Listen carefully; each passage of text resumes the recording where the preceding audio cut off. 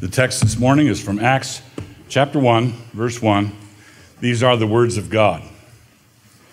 The former treatise have I made, O Theophilus, of all that Jesus began both to do and to teach. Gracious God and Father, we thank you for the presence of your Spirit here today. We thank you for how he has given us to one another. We thank you for how you've given all of us your word.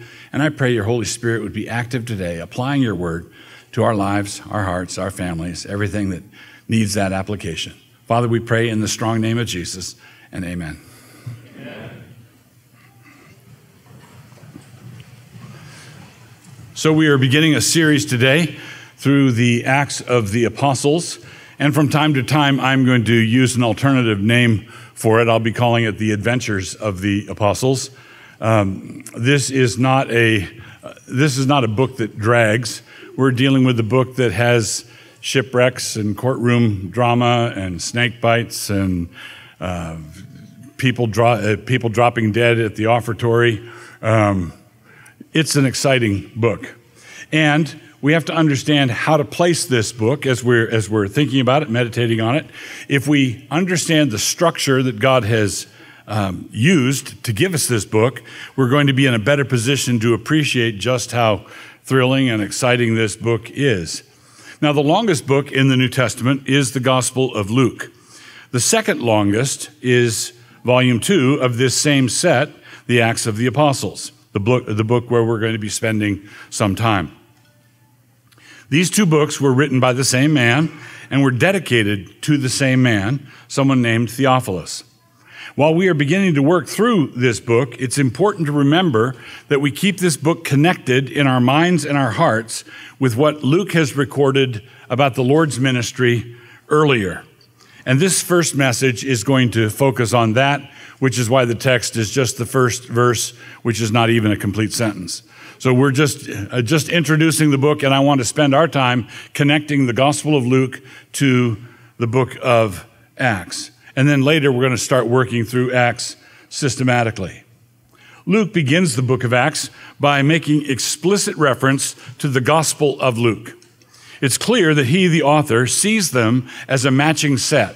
He's presenting them as a matching set. He is addressing this treatise, and the word is logos, to Theophilus, the same man who was addressed in the account given in the Gospel of Luke. He then says that the first account was concerning all that Jesus began to do and teach. And I want to emphasize that word began because the implication is that this book, the book of Acts, will be an account of what Jesus will continue to do and teach. What Jesus began to do and teach is in the Gospel of Luke, and what he will continue to do and teach is found in the book of Acts. So clearly, this is going to be done through the expansion of his body, the church. So what happens is the Lord Jesus is incarnate, and we see his incarnate ministry through the Gospel of Luke.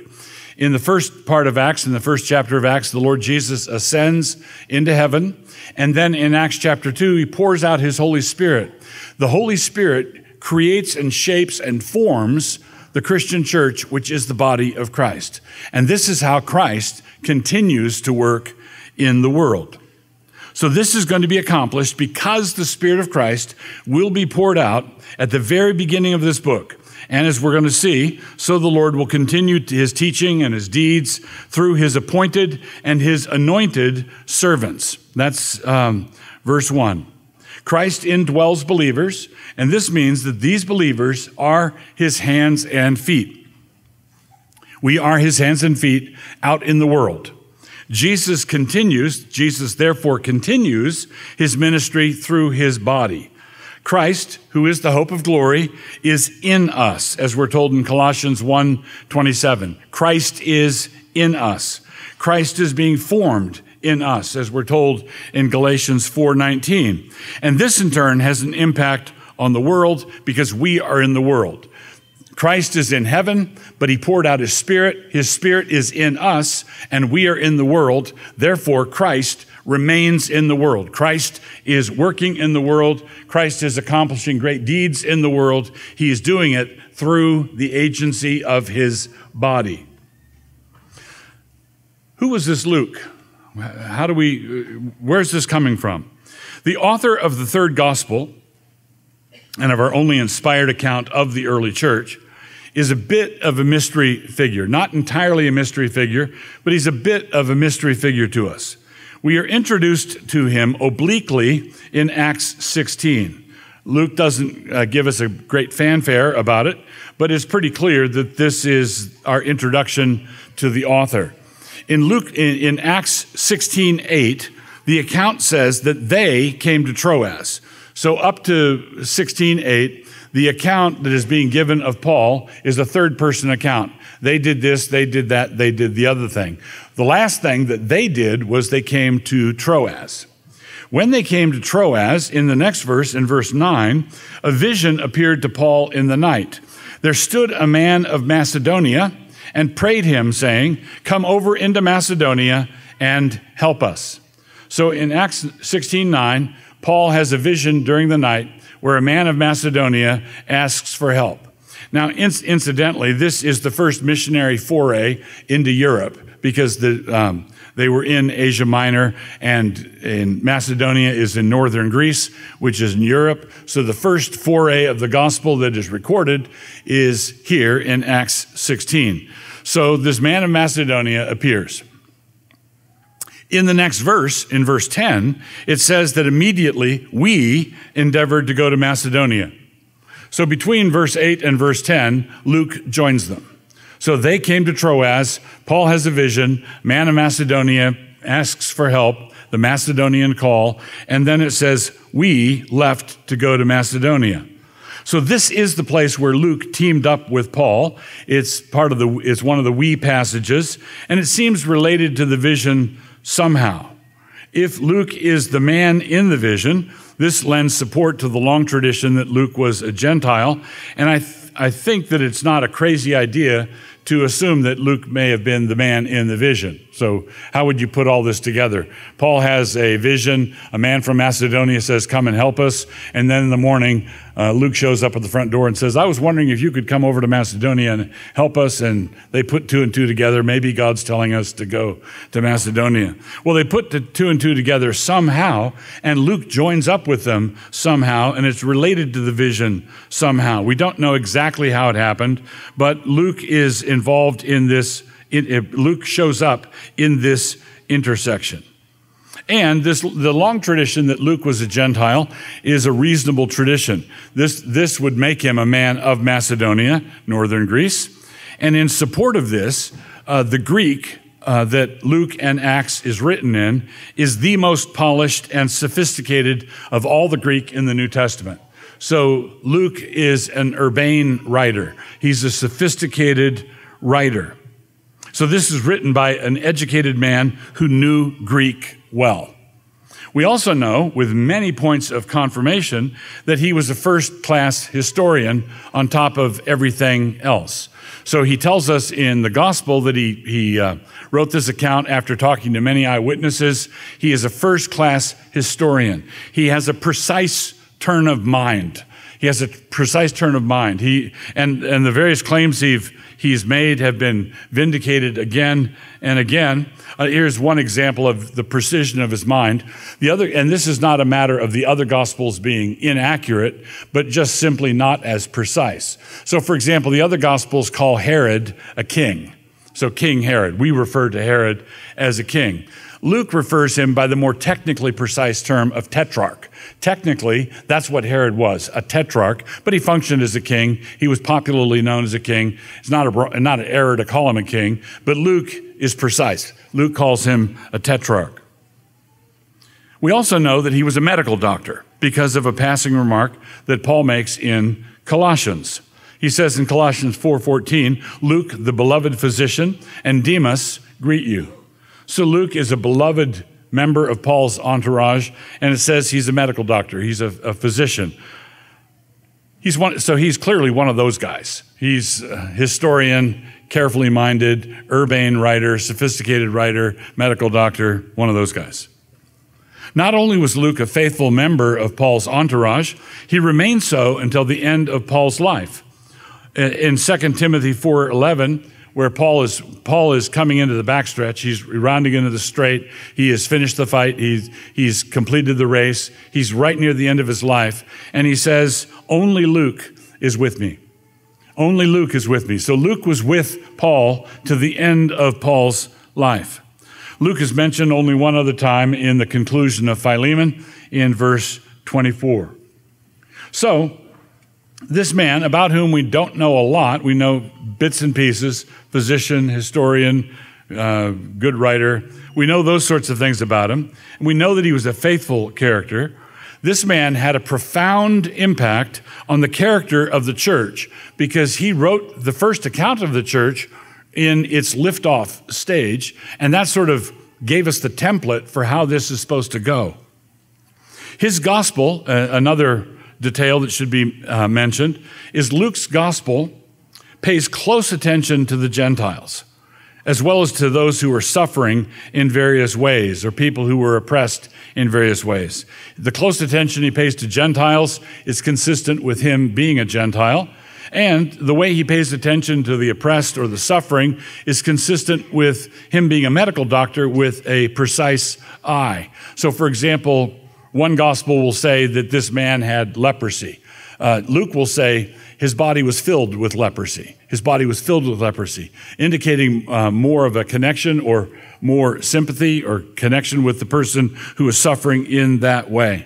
So Luke's urbanity, his careful scholarship, his compassion have helped set the tone for countless numbers of believers throughout the history of the church. This is the pattern. This is the template for what the activity of Jesus should look like while it is driving and shaping the lives of imperfect and fallen and forgiven human beings. This is the pattern. This is what we should be looking at as we compare how we're doing with how we ought to be doing. So with addressing who Luke was, here's another question. Who was Theophilus? Who was Theophilus?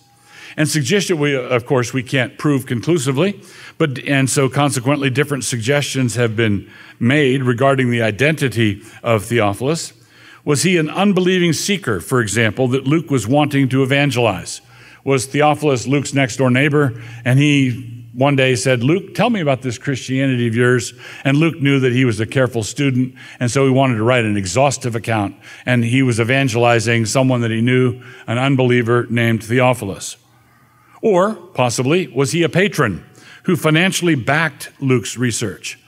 The production of books in the New Testament era was an expensive endeavor. Even a short epistle was a venture that would cost thousands of dollars in today's terms, because everything had to be done by hand. You usually had to hire a scribe who would make the transcription for you. Usually you would make a copy so that you would have mailing things or sending things where it's not a secure venture. And so so even short epistles were very, very expensive. Something like Luke and Acts, something like that research project would be really, really expensive. So the idea was Theophilus, the patron, who made it possible for Luke to go interview all the people he interviewed for the gospel and to do the careful accounting. And was that who Theophilus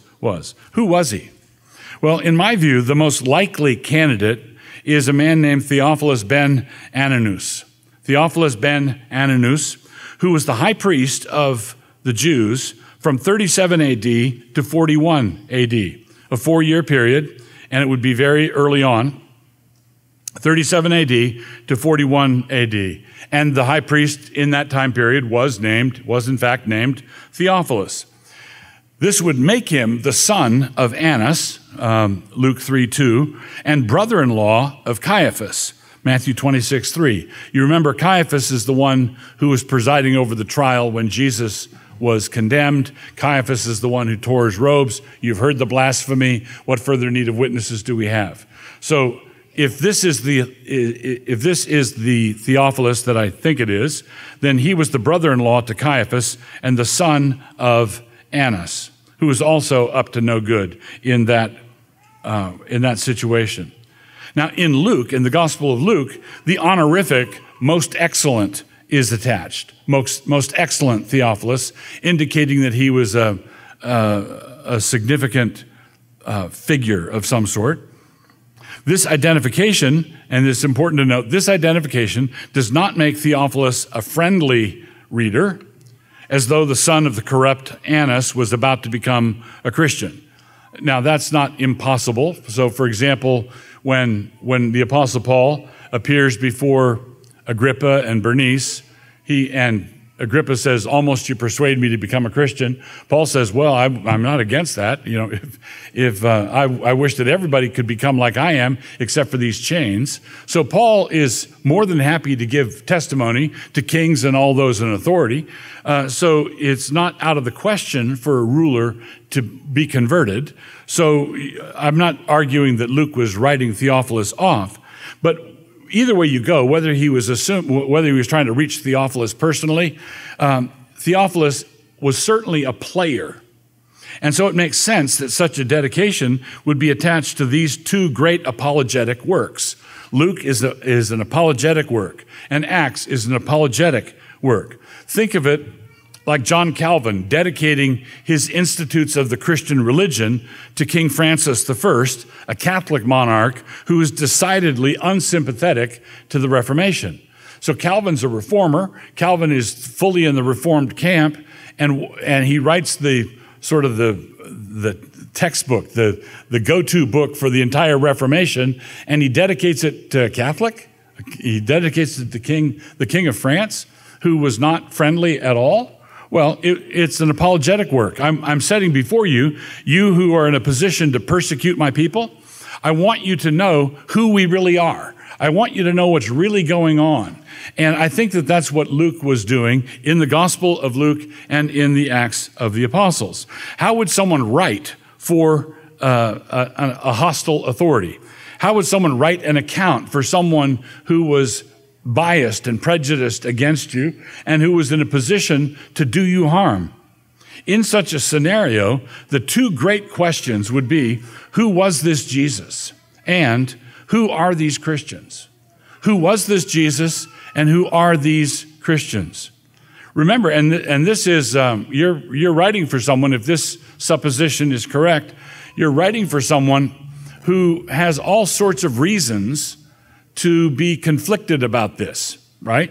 Because what the account that's given is an account of how the Jewish authorities treated the Messiah of God when the promised one arrived. All right, that's the scenario.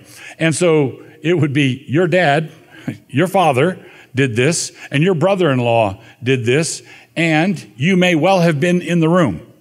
You may well have been in the room and likely were in the room. But there's another side to that. Who were the first witnesses of the resurrection of Jesus? The guards. The guards were the first witnesses of the resurrection of Jesus Christ. Who was the second group to know about it? Well, the people who bribed the guards to lie about it. The authorities. The religious authorities said, just say his disciples stole the body and we'll hush it up. If the word comes to your boss, we'll hush it up. Now, when the decision was made to bribe the guards to lie about the resurrection of Jesus, Theophilus could have been there. All right, so this is something that it's not out of the question for Luke to be making an appeal to this man. The third group of people to know about the resurrection were the women who came to the tomb, and the fourth group were the disciples. So the guards, the bad guys, the women, and then the disciples. So when you're laying out the case for how all these things happened, Luke, a careful writer, is going to write a book, I think, to someone who matters, to someone who's thinking about all of this is important to take into account. And in the book of Acts, you see that Luke is very careful to note how Paul does in his interactions with Festus and with Felix and with King Agrippa. He's noting these things for the record. I want you to know for the record what exactly happened. For the record, who was this Jesus? For the record, who are these Christians? So, how intentional is Luke about having us see the gospel and the Acts of the Apostles, the adventures of the apostles, side by side. These books were not composed in some slapdash way. We are invited by Luke to read this 2-volume set side by side, both of them together. And I want to walk through some parallels between Luke and Acts. And these parallels were gathered by a scholar named Mark Powell. And one of them, or one or two of them, are not all that remarkable. But when you take all of them together, it is very clear that this was not an accident. Very clear. So, Luke and Acts, parallel columns. Luke is addressed to Theophilus. Luke 1, 1 through 4. Acts 1, 1 through 5, addressed to Theophilus. So one is addressed to Theophilus, and so is the other one. The Spirit descends on Jesus while he is praying. Luke 3, 21 and 22. The Spirit descends on the disciples as they were praying.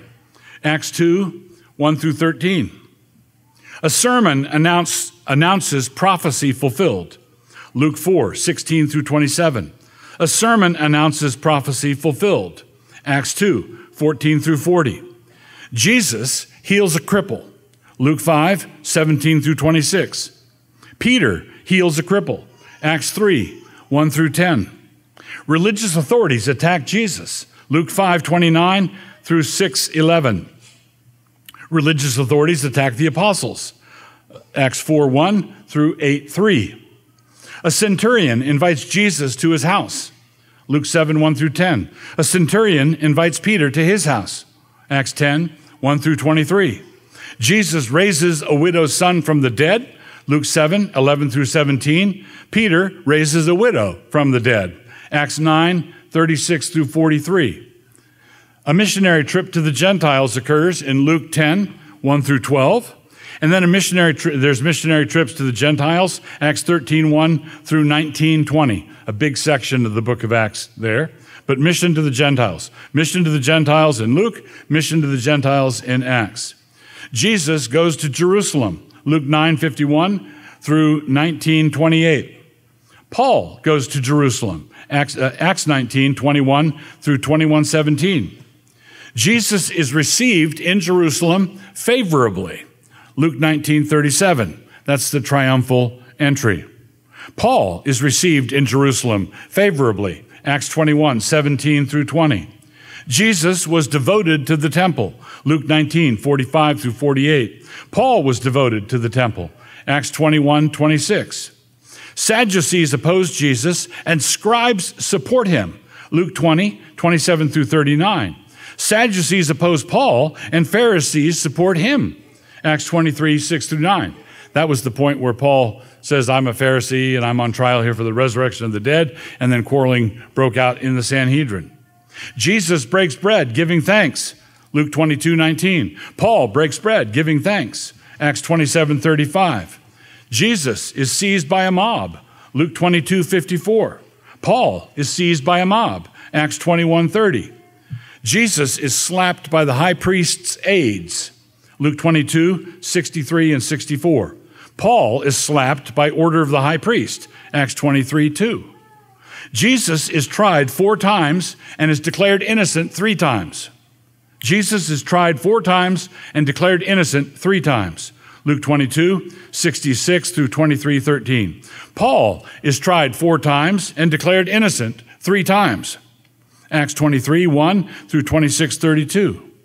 Jesus is rejected by the Jews. Luke 23, 18. Paul is rejected by the Jews. Acts 21, 36. Jesus is regarded favorably by a centurion. Luke 23, 47. Paul is regarded favorably by a centurion. Acts 27, 43. Final confirmation of fulfilled scripture. Luke 24, 45 through 47. And final confirmation of fulfilled scripture. Acts 28, 23 through 28. Now, I would submit to you that either Luke was doing this on purpose or he was the luckiest writer in the world. This was not luck. This was not luck. This was Luke thinking it through. Luke was seeking to communicate something about the nature of the Lord's ministry and about the nature of the church's ministry in the world. So as we reflect on what Jesus did during his earthly ministry, and as we study how he worked in the first century through those who had believed in him, what Jesus did in his own body and what Jesus did in his body, the church, we are going to learn a great deal about how to read the narrative that is unfolding all around us now. We're going to be able to read, as you've heard me say a number of times, you're going to have to learn how to read the story you're in. How do you read the story you're in? Everybody is in a story. All of us are in a story. We live in time. There's a narrative arc to everything that's going on. And you cannot understand yourself by freeze framing anything. You can't just take a screenshot of your heart and then hold it up and look at it and say, this is how I'm going to evaluate how I'm doing. We want to stand in front of the mirror, just freeze the moment and say, this is what I'm like. This is how I'm doing. This is my sterling character. Because all of us want to be the good guy. All of us want to be justified. All of us justify ourselves in our own minds. So here's the challenge. Here's the problem. In order to understand yourself, in order to understand who you are, you have to understand yourself in the narrative. You have to understand yourself in the story. You have to see the arc. And absolutely everybody in the world is telling themselves a story, and that story has that they themselves are the protagonist of the story. They can't walk down the street without being the protagonist in the story. And if they've got earbuds in, they maybe have the soundtrack going for the movie that they are starring in. And they check themselves out in the shop windows, and this is who I am, and this is why I'm doing all these things. Well, everybody does that. Mediocre people do that. Good guys do it. Bad guys do it. Everybody does it. Everybody thinks they're the hero. Everybody thinks that they're the protagonist, and a bunch of them aren't. A bunch of them aren't. There will be people of the last day who come to the Lord and say, Lord, Lord, didn't we do all these marvelous things? I could tell you about how the story about when I did this and the story about when I did that. And the Lord is going to say, depart from me, you workers of iniquity, I never knew you. In other words, there are some people, self-appointed protagonists, who are in for a rude shock. They're in for a rude awakening because they thought they were the protagonist and they were the antagonist. They thought they were the good guy. They were the bad guy. So it doesn't matter how sincere Caiaphas may have felt at the moment when he tore his robe and said, this is blasphemy.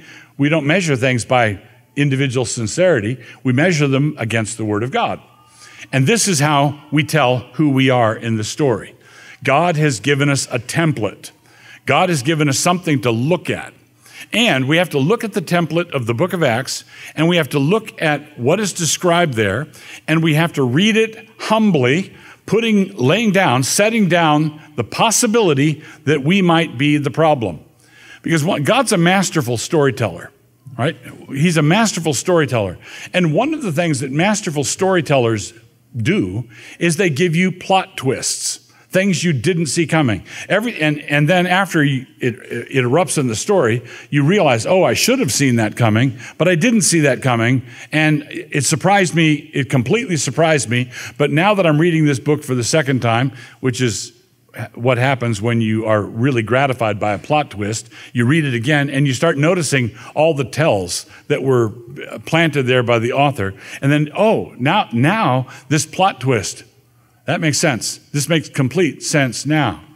Budget for the possibility that if you do some serious self-examination, if you do some serious self-reflection, budget for the plot twists.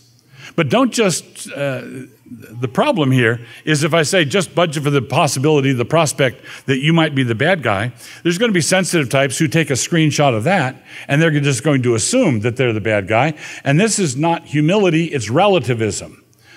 Someone has defined a liberal as someone who is incapable of taking his own side in an argument.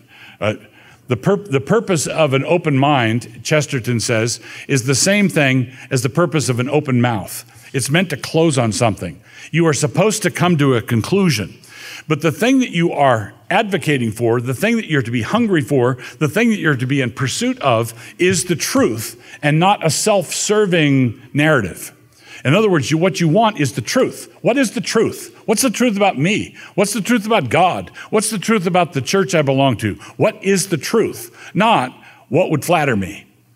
And so if you lay down I'm not going to hang on to the things that will flatter me. I'm going to put it all down on the table, and I'm going to read the book of Acts, and I'm going to read the book of Acts as an individual, and I'm going to read the book of Acts as a member of a congregation.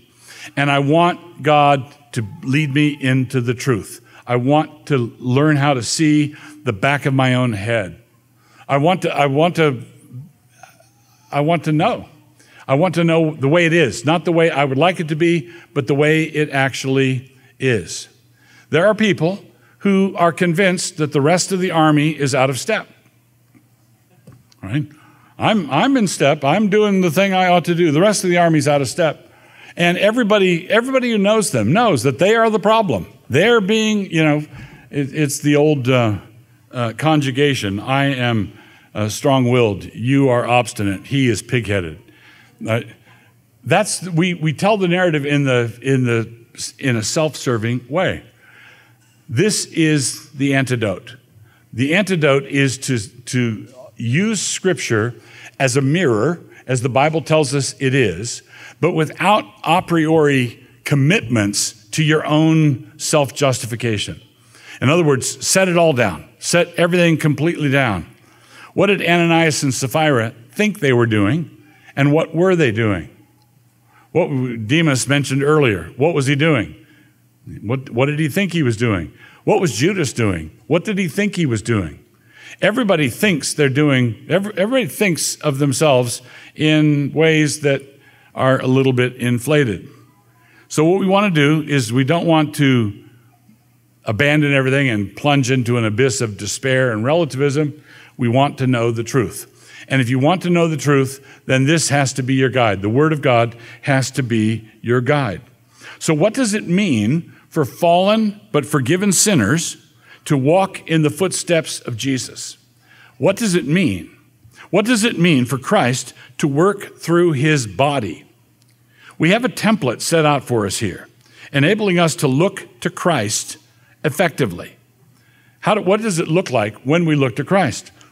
When you are instructed in a sermon to look to Christ, and you frequently are, especially at the conclusion of sermons, instructed, exhorted to look to Christ, and you say to yourself, I think I did. I think I'm looking to Christ, but how can I know? That question, how can I know, remains.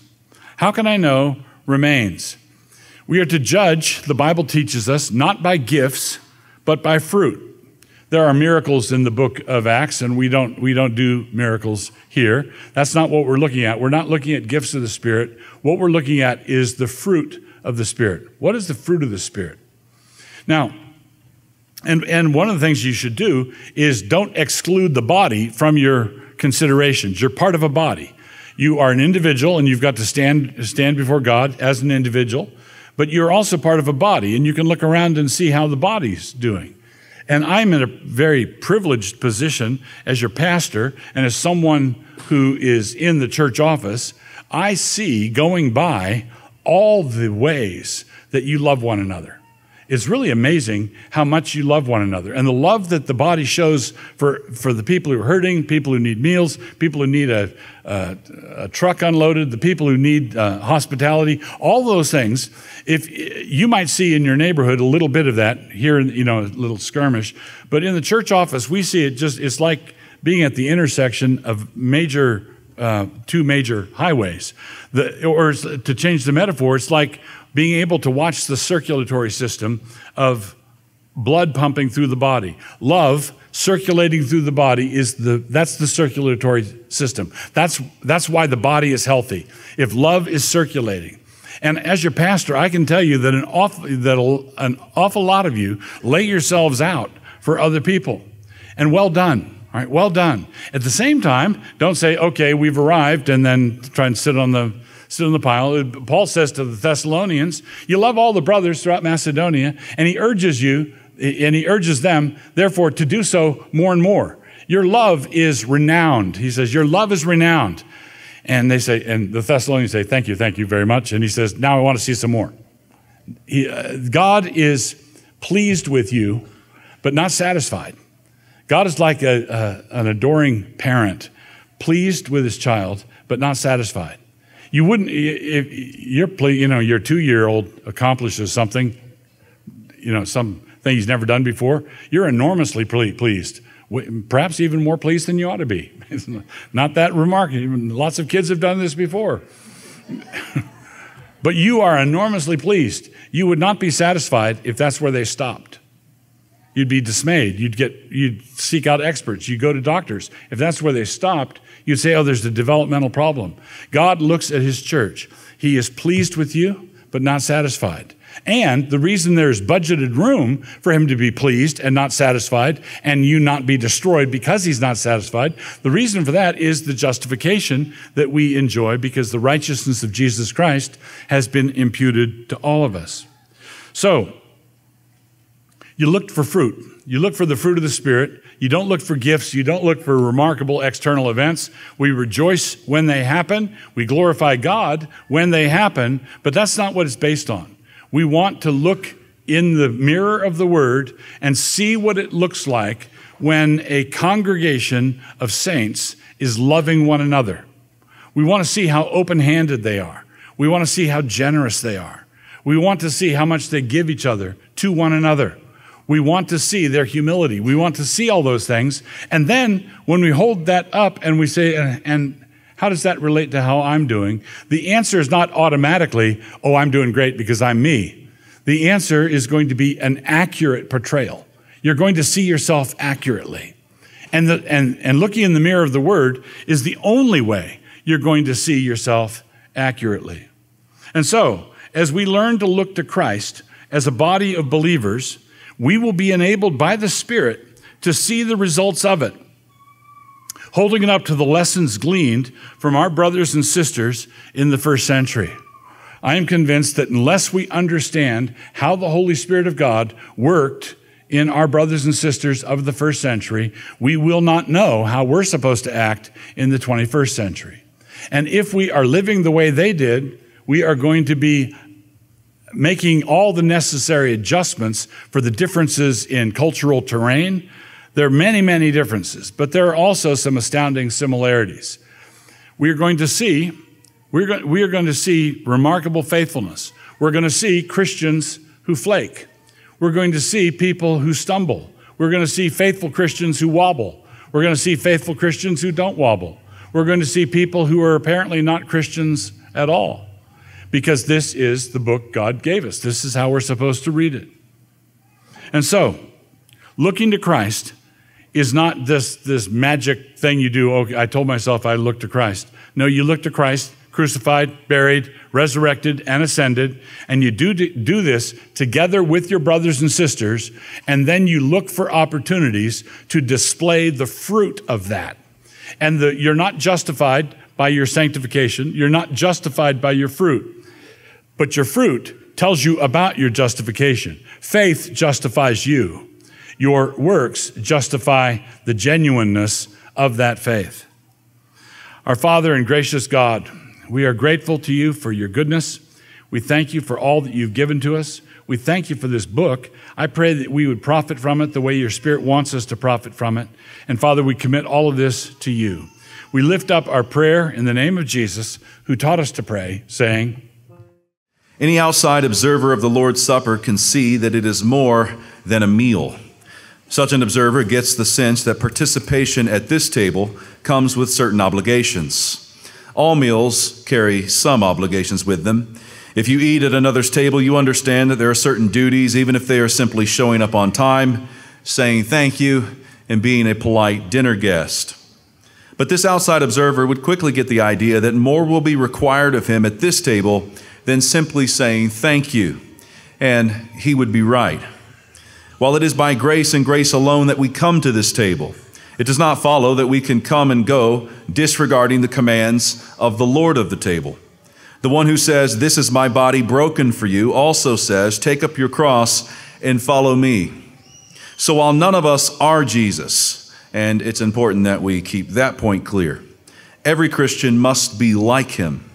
It would be foolish for us to think that we are bread like Christ is bread, and that we will not be broken as he was broken. It would be silly for us to think that we will proclaim the Lord's death here at this table and not follow him to Calvary.